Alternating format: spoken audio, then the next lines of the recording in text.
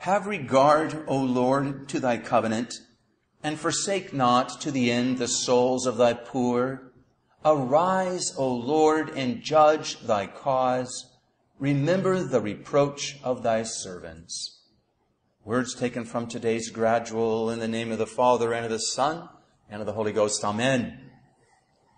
In early June of 1876, Chief Sitting Bull, the Sioux tribe, wondering whether to stand his ground against the U.S. cavalry led by General Custer, or to seek refuge elsewhere, sought answers to his questions by undergoing a Sundance ceremony.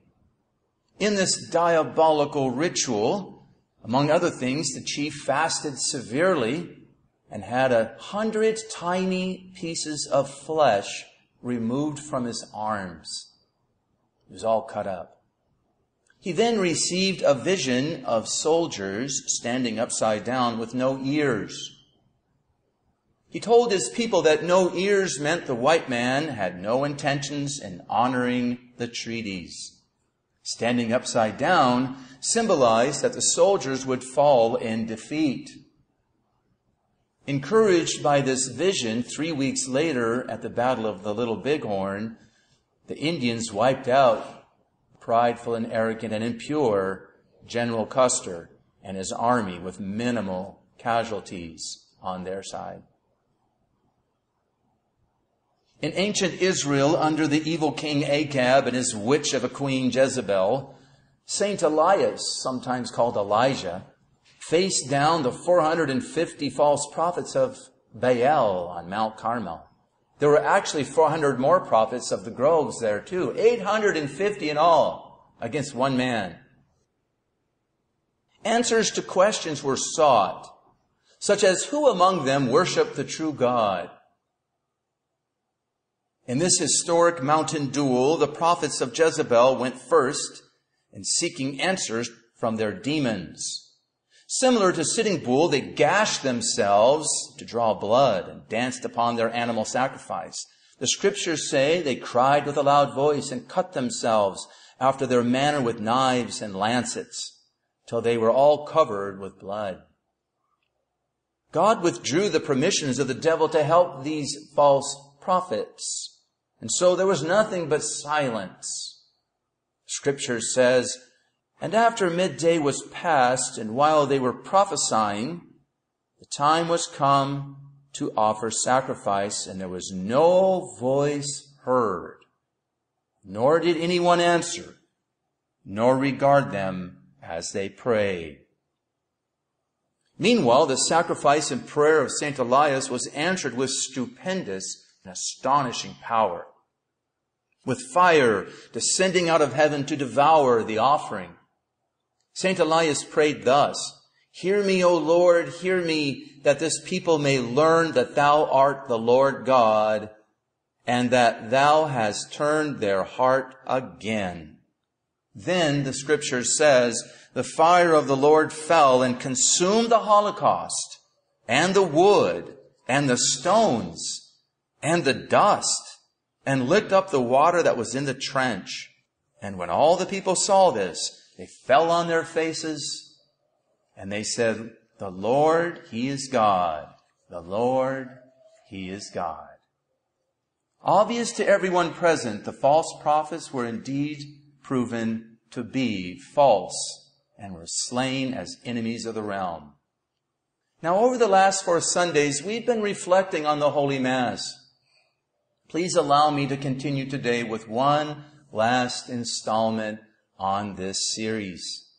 Among other things, so far we've learned how the Holy Mass is the representation, the making present again of the perfect prayer of His Majesty, Christ our Lord and King, His perfect prayer on the cross.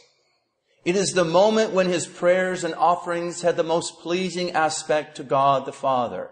And that's why they're perfect. Sacrifice and love go hand in hand. Perfect love produces perfect sacrifice, which produces perfect prayer. It is so perfect, so complete, that it simply cannot be repeated or ever done over again. It can only be represented, made present again. And that's what the Mass does. It makes it present for us. Wow. Now this means that the best worship, the very best worship we can offer to God is none other than the Holy Mass. It is the highest level of praise, adoration, thanksgiving, petition, and atonement we can offer. And speaking of thanksgiving, think of today's Holy Gospel. The need to give thanks was shown in the 10 lepers that were healed and only one came back. How many people today, when something good happens to them or their prayers are answered, they run to Mass, get on their knees, and praise God and thank Him for all that's happened to them? Instead, do I have to go to Mass? Well, once a week's enough, right? We don't run to Mass to give thanks to God. This is what it's for. In any case, the Fathers teach us the only reason sacrifices of the Old Testament times, like that of St. Elias on Mount Carmel, the only reason these worked was simply because they were prefigurements of this one true sacrifice. They were foreshadowings. It was their connection to Calvary that gave them power. The more connected, the more power. Elias must have been very closely connected. The same is true of us. The more we unite ourselves with our dear Lord in the Mass, the more we can overcome this world, such that it will fall down and say, the Lord, He is God. If we have the faith like an Elias. Now, in philosophy and theology, we oftentimes learn about something we're interested in by looking at its opposite. This is the so-called via negativa, the negative way. To learn more about the incredible reality of the Holy Mass, we can take the via negativa. We can consider what is its most opposite, which is arguably the so-called Black Mass of the Satanists. Now tomorrow, on the Feast of the Assumption, sad to say, in Oklahoma City, there is a Black Mass scheduled, public Black Mass scheduled, to be offered in a public building. Why is this happening? What does it mean? And what is going on here? And just what is a Black Mass anyway? To answer these questions, let us go back to the third temptation of Christ in the desert, where the devil insisted that our Lord and Savior bow down and worship Him in order to gain the whole world. That was the third temptation of Christ. Clearly from this, we see how the devil wants to be worshipped, and he wants to be worshipped as if he were God. So however God's worshipped, that's how he wants to be worshipped. How is God best worshipped? Well, we've determined that. We've seen it is none other than the Holy Mass. It's the highest level of worship. Now, Satan apes this reality by having his own form of Mass offered. And this is the so-called Black Mass. Now, what does this say about the Catholic Mass? We have the real thing. That's what it's saying. The Black Mass is actually pointing on a big finger. Guess what? The Catholic Mass is where it's at. The devil takes a chance when he has a Black Mass said publicly like this. But he must have a lot of arrogance and pride to think he can get away with it now. In other words, he's got a lot of followers. Anyway, the devil knows that the Catholic Mass is the real thing. He's not making a parody, a mockery of the various rituals of other religions, the Muslims, or even the Protestants. No, he wants a Black Mass to fulfill the third temptation of Christ. What is needed for Satan's so-called Black Mass to be most effective, most pleasing to him? Well, among other things, a consecrated host stolen from our altar or our tabernacles. Or even better, they need their own validly ordained priest. God forbid. Sad to say, this has happened and is still happening probably. It incurs an automatic excommunication reserved to the Pope. called graviora delicta. Here's an example from the Code of Canon Law. Throwing away the consecrated species, or for a sacrilegious purpose, taking them away or keeping them. Now, why are these Satanists coming to our churches to steal our hosts? They have to come to the Catholic Church, and not just the traditional ones, folks. They know where the valid hosts are. They can feel them. They know that this is it. They're coming here because this is the real thing. There have been many hosts and even whole tabernacles stolen in recent years. Why would they want one of our priests to sin in such a grave manner? It's because we have the real thing. Our priests have true sacramental power to consecrate, and the devil and his followers know it. And that means it's very good to be Catholic. We're in the right place. And the devil's pointing out that fact. Via negativa. Now, as for the Black Mass itself, it seems there is quite a variety. Unless I'm mistaken, the one planned at the Civic Center in Oklahoma City tomorrow, hope it fails, is that of the Satanist Anton LaVey of American fame. He's from San Francisco. Are you surprised? Yet each of them, of these Black Masses, is essentially some ritual characterized by the inversion of the traditional Latin Mass. They take this Mass and parody it. Instead of our In nomine Patris et Filii et Spiritus Sancti, in coibo ad altare Dei, the Black Mass begins by invoking their father and God, Satan. And they say, in coibo ad altare Domini inferri. They go down to the infernal, to their Lord down there in his altar. St. Thomas Aquinas teaches us that faith can be defined simply as cogitare cum ascensione, to think with assent. To think with God, to think with assent. You think as if you are already in heaven, so to speak. All through the Holy Mass, we strive to do just that. Think with assent. We strive to lift up our hearts and minds to God. We say sursum corda in the preface. In the Black Mass, however, it's inverted. Those attending are to think with descent. We strive to go up, they strive to go down. We have our Father above, they have their Father below. And they make no bones about it. They tell you. Now, in the third temptation of Christ, recall how the devil offered His Majesty the whole world if he would bow down in worship. What was our Lord's response? Be gone, Satan. And the devil left him, says the Scriptures. Now, at the end of the Black Mass, not surprisingly, it's inverted. It says, welcome, Satan. In other words, the Black Mass gives the devil permissions to work in the lives of those who attend. It is opening doors into their lives in which to work.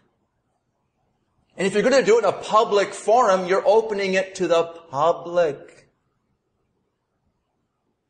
To those who give themselves over to Him, He's going to work in their lives. They've given Him permission. Whereas in the true Mass, when understood and prayed well, it works to remove the permissions of the devil in our lives, to close the doors to evil, to crush the head of Satan. It's one of the ways the priest prays to get rid of Satan. I command you to go to the foot of the cross. Where do we find the foot of the cross? In the Mass. His head will be crushed. It is no wonder then that many famous people have turned to the Black Mass to get a favor, fame and money and power, making the Black Mass a sort of representation of the third temptation of Christ. We've got the representation of Calvary. He's got the representation of the third temptation. According to some recent converts from Satanism, and there are converts, many of these people sought out their help to get elected to office, to sell more movies and CDs or make big business deals. Make no mistake, many famous people have taken this route, including many Hollywood singers and actors and comedians. We can infer this in the life of Robin Williams, for example, who openly discussed this. He committed suicide some 2 years ago. He's just one example. Listen to his own words from an interview granted way back in 1999 to US Weekly. Yeah, literally, it's like possession. All of a sudden you're in. And because it's in front of a live audience, you get this energy that just starts going. And there's also that thing. It is possession. In the old days, you'd be burned for it. But there is something empowering about it. I mean, it is Dr. Jekyll and Mr. Hyde, where you really can become this other force. Where did he pick up these demons that possessed him? Did he attend a black mass? Did he have one said for his intention or for him? Now, such behavior has been reported of many rock and roll stars, popular singers, movie actors. They talk about how some force just takes over and they act with incredible alacrity. Whoa. They wanted the world. They bowed down to Satan and worshiped him, and he gave them fame. It is no secret that many of them could not endure their dark master and ended up falling into the favorite temptation of the devil, despair, and they committed suicide. Do we really want our children to watch possessed people act? To listen to their songs? Laugh at their jokes? This is what Hollywood is giving us now. I'm not joking around. This is serious. Another more serious example happened in Paris, France, under the late 17th century King Louis XIV, the so-called Sun King. He had sadly fallen in with the most ambitious and wicked mistress, who later was discovered to have participated in something like 3 black masses, which had abortions at them, or infanticide. It was with a real Catholic priest, too. She did this in order to secure and expand her position as the king's favorite. She wanted to be queen. And amazingly, this woman did repent and do penance. We'll save that for another time. It's a very interesting story. Keep in mind that this is the very king whom Saint Margaret Mary was told by the Sacred Heart of Jesus to have France consecrated to his most sacred heart. He failed. He failed to heed the warning and the offer of heaven. As a result, the French Revolution came about. Everybody agrees that knows anything that it would not have happened had this king obeyed. And when the French Revolution came about, there came with it an explosion of the occult that we're now experiencing in full bloom. It grew out of the very same revolution. Napoleon resurrected many things of Egypt, the home of the occult, and himself was an avid reader of palms. Josephine, his wife, consulted many occult sources for her information and guidance. She had a witch at hand oftentimes. Occult activity was become more and more commonplace ever since. Now it has reached the level of public black masses. Why is this happening? The devil wants consecration. He wants mankind to be his. He wants more permissions granted to raise hell to the surface of the earth, that it will become his kingdom permanently. He wants to be king in place of Christ. If Christ would not bow down to him in the desert, he will make him bow down to him in the Eucharist. Give me one of those consecrated hosts. I'll make the Christ bow down to me. And he will make his mystical body, the church, do the same. God is allowing this to show us how far he has succeeded. Like Sitting Bull, they will continue to succeed and defeat the impure and arrogant custers that are trying to lead the opposition. We need a lives holy and pure and humble men. In light of this via negativa view of things, we can now see how good it is to be Catholic. Willy-nilly, the Satanists are pointing out that we are in the right place, that we have the real thing in the Holy Mass, and this is why it is being mocked. This also means that all their efforts will eventually backfire, as we have seen with St. Elias. 850 prophets against one, and they failed and they all died. But we need to do our part. We need to take the place of Elias. We need to seek to use the sacrifice of Christ in the Holy Mass. We need to use it properly to remove the permissions of the devil such that their efforts will come to naught, that their demons will be left in silence and powerless without any more permissions to do evil.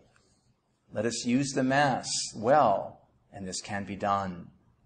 In the name of the Father, and the Son, and the Holy Ghost. Amen.